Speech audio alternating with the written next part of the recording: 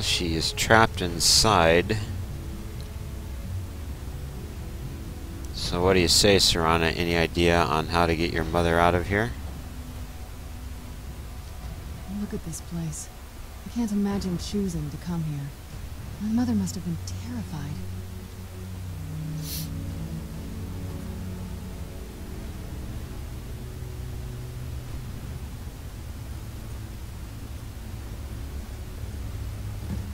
Mother? Mother! Maker. It can't be. Serana? Is it really you? I can't believe it. How do we get inside? We have to talk. Serana, what are you doing here? Where's your father? He doesn't know we're here. I don't have time to explain. I must have failed. Harkon's found a way to decipher the prophecy, hasn't he? No, you've got it all wrong. We're here to stop him. To make everything right. Wait a moment. You've brought a stranger here? Have you lost your mind? No, you don't... You, come forward. I would speak with you. So how has it come to pass that a vampire hunter is in the company of my daughter? It pains me to think you'd travel with Serana under the guise of her protector in an effort to hunt me down.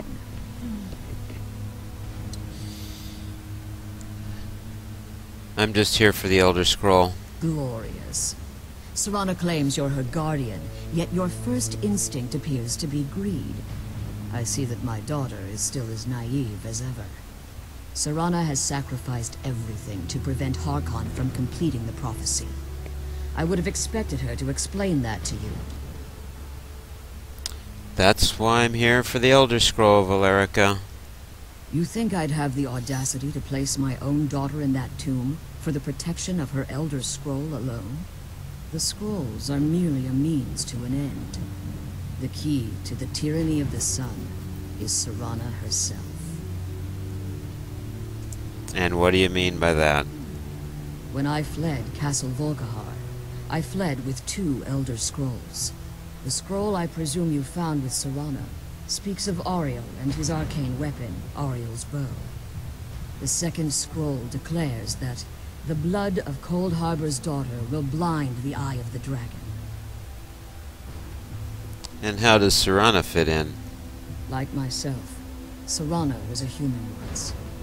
We were devout followers of Lord Molig Bal. Tradition dictates the females be offered to Molig Bal on his summoning day. Few survive the ordeal. Those that do emerge as a pure-blooded vampire. We call such confluences the Daughters of Cold Harbor. And Serana underwent this ritual willingly? It was expected of her, just as it was expected of me. Being selected as an offering to Molig Bal is an honor. She wouldn't have dared turn her back on that. Cold Harbor? It's what some call the domain of Molig Bal. His place in oblivion. And you're saying the tyranny of the sun requires Serana's blood, then? Now you're beginning to see why I wanted to protect Serana, and why I've kept the other Elder Scroll as far from her as possible. Are you saying Harkon means to kill Serana? If Harkon obtained Auriel's bow, and Serana's blood was used to taint the weapon, the tyranny of the sun would be complete. In his eyes, she'd be dying for the good of all vampires. Well, then that's why we gotta stop him, and we need that other Elder Scroll to do it. I would never allow that to happen. And how exactly do you plan on stopping him? That's why we need the other Elder Scroll, lady. I'll need your help. Have you been listening to me? Like Serana, I'm a pure-blooded vampire. My presence on Tamriel is as much of a danger as hers.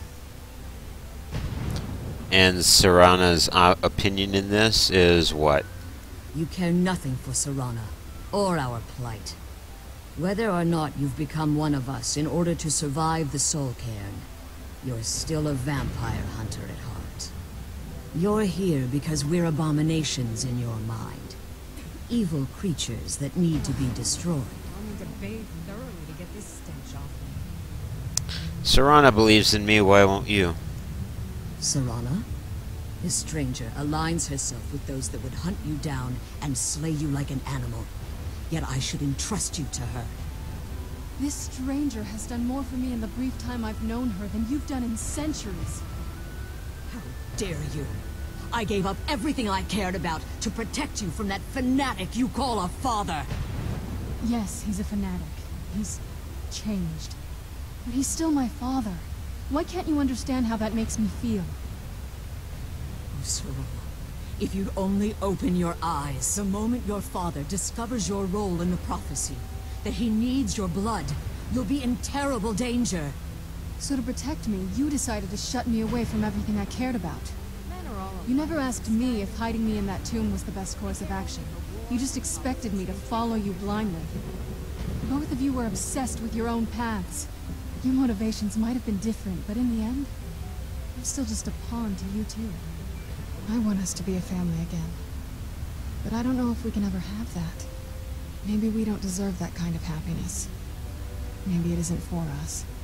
But we have to stop him, before he goes too far. And to do that, we need the Elder Scroll. I'm sorry, Serana. I didn't know. I didn't see. I've allowed my hatred of your father to estrange us for too long. Forgive me. If you want the Elder Scroll, it's yours. Your intentions are still somewhat unclear to me, but for Serana's sake, I'll assist you in any way that I can. Thank you. Do you still have the Elder Scroll with you? Yes. I've kept it safely secured here ever since I was imprisoned. Fortunately, you're in a position to breach the barrier that surrounds these ruins. And what do we need to do? You need to locate the tallest of the rocky spires that surround these ruins. At their bases, the barrier's energy is being drawn from unfortunate souls that have been exiled here. Destroy the keepers that are tending them, and it should bring the barrier down. We'll return soon. One more word of warning. There's a dragon that calls itself Durnevere roaming the cairn. Be wary of him. The Ideal Masters have charged him with overseeing the keepers, and will undoubtedly intervene if you're perceived as a threat. So we got 3 Boneyard Keepers to kill. Why haven't you pursued the prophecy? Harkon's vision is a world plunged in eternal darkness, where the vampire can flourish, and never again fear the tyranny of the sun. What he fails to realize is how much attention would be called to our kind if the prophecy came to fruition. What sort of attention? If eternal night fell, there are many who wouldn't stand for it. They would raise armies in attempts to return things to normal. The order of the day would be our destruction, until every last vampire was hunted down and eliminated. So you prefer living in the shadows? I do. It's how the vampire has survived for millennia, and the only way we can continue to survive in the future. How did you become imprisoned here? When I entered the Soul Cairn, I had intended to strike a bargain with the Ideal Masters, the custodians of this place. What was the bargain? I requested refuge in the Soul Cairn, and in exchange, I would provide the Ideal Masters the souls that they crave. If I had foreseen the value they placed on my own soul, I would never have come here. They tricked you then? The Ideal Masters unleashed their keepers and sent them to destroy me. Fortunately, I was able to hold them at bay and retreat into these ruins. You became trapped. Unfortunately, yes. Since the keepers weren't able to claim my soul, they had their minions construct a barrier that I'd never be able to breach. You've been imprisoned here for all this time then? Time has very little meaning to me. Consequently, it has little meaning to the Ideal Masters as well. I suppose you could call this the ultimate waiting game. Each watching the other to see which will give in. And who are these ideal masters? I know very little about them. They're mystic entities that lord over the soul cairn, controlling every aspect from its fabric to its appearance. Do you know what they resemble? Well, some necromancers believe they are the crystalline structures dotting the soul cairn. I believe there's more to it than that. How so? I think they transcend what we perceive as a physical form. Perhaps they were once corporeal beings, but they've obviously reached a point where they no longer require a tangible presence. And the crystals? Conduits, through which the ideal masters speak to their underlings and feed on their victims. Why would they require sustenance? The ideal master's weakness is their insatiable hunger for pure souls. It's the reason for the soul cairn's existence, and the only leverage a necromancer has when bargaining with them. What do these masters provide in return? The ability to summon powerful undead guardians, as one would conjure an Atronak or Daedra. However, the majority of necromancers that are foolish enough to enter into a bargain with the ideal masters wind up here, as harvested souls. If I leave the soul cairn, can I safely return? As you've been traveling in the soul cairn, your body has become attuned to it. Let's just say a tiny part of you rubbed off on it, and in its place, a bit of the soul cairn filled the void. You should find no difficulty using the portal any longer. This land's tough and unforgiving.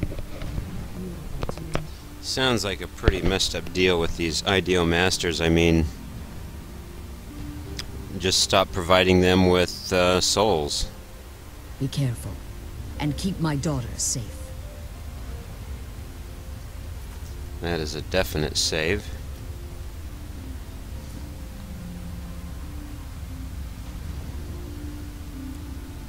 Okay, Serrano, what are your thoughts? Let's kill those keeper things and get back to the prison. And how are you feeling after talking to your mother? Relieved, I think.